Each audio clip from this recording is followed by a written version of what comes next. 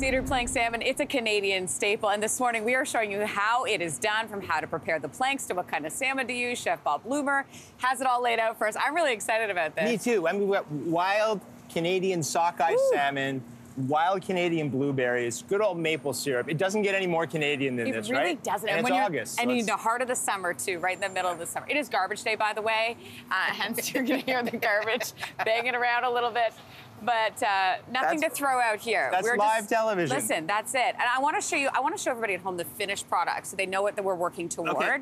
And as we show you this, I want to remind everybody, we've got that QR code that you can follow along with this recipe. I mean, look at that. That's where we're going to, that's the end result. But let's get there, Okay, Bob. so let's get there. So I have some beautiful sockeye salmon. I'm going to marinate this. Holy smokes. With two ingredients. So dramatic. Maple syrup, if you'll pour that in. This is me? Here, maple syrup. Okay. The whole thing? Yep. Okay. And soy sauce.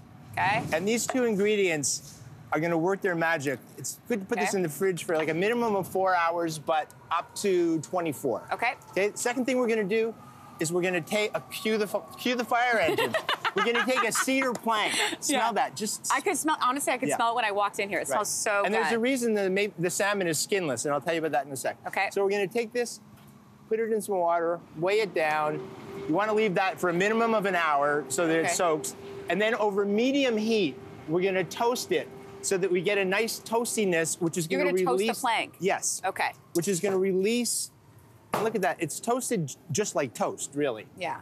And smell it now. You see, we've really released. Smells like a sauna. It Bob does. Blumer. That's exactly what it smells really like. Good. So we're going to take the salmon that has been marinating overnight. Okay. Let me know if you need my help in any way. I will. Okay, so you put that on there. Just nothing, you don't put anything else on there. You just put it straight on. You might put a little oil if you hadn't marinated it, but since we've marinated it, we're fine. Okay? Yeah. Next up, a little bit, or actually a generous amount of black pepper. Yeah. That's a nice kind of counterpoint to the sweetness of the maple syrup. I'm gonna put this on the grill, and now I'm gonna turn the grill to indirect heat. So the outside burners are on high, the inside burner is off. Okay. Okay, now we're gonna make our wild blueberry salsa. So blueberry salsa, I wouldn't have thought to say salsa and blueberry in the same sentence. Okay, so wild Canadian blueberries. Delicious. And these are in season right now, but if it's not the season, you can find them year-round in the frozen section of your grocery store. So good.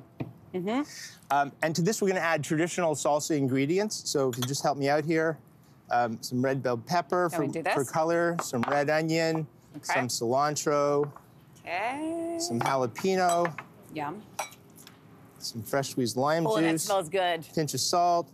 Yes. Pinch of pepper. A little bit of olive oil. Delicious. And these berries are so sweet, but then you get the sweet of the berries and the heat. Yeah.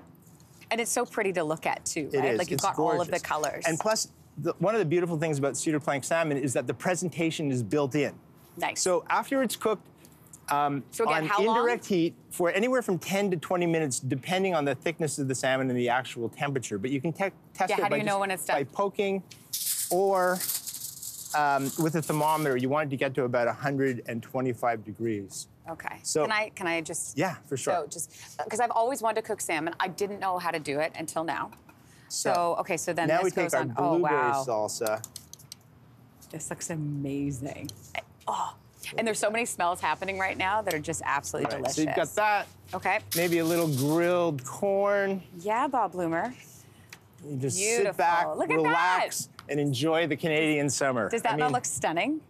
And we have to taste it too, right? Do I have a fork? Can I taste? Please, there you go. I just dive in? Yep. Okay.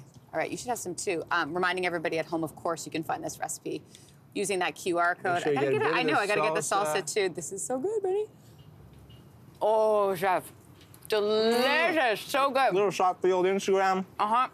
Post it.